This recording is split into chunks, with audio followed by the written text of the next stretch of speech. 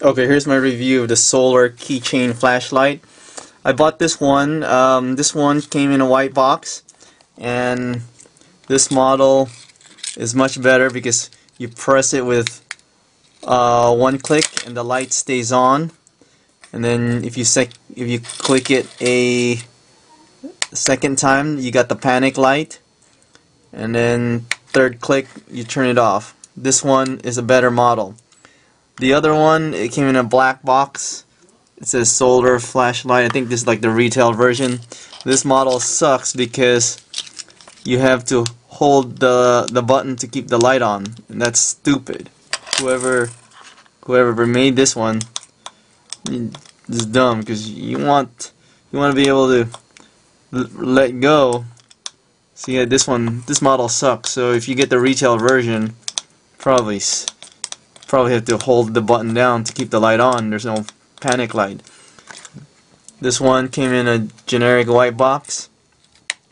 You press it once and the light stays on, which is good, and then you can charge the solar. So this one is much better, and as you get the panic light, so it has 3 modes. So I think I'll buy this model.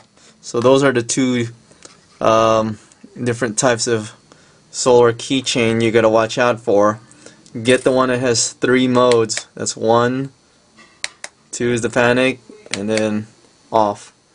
Or actually, I think this one is considered just 2 mode. This one has no mode and you have to hold it down. So this one is a much better solar LED light. See? And the light stays on. Very handy. So, one mode, first mode, second mode, off. This one is a better keychain than this one. This one you have to hold the light. This one sucks. So don't buy this one. Buy this one. Stays on.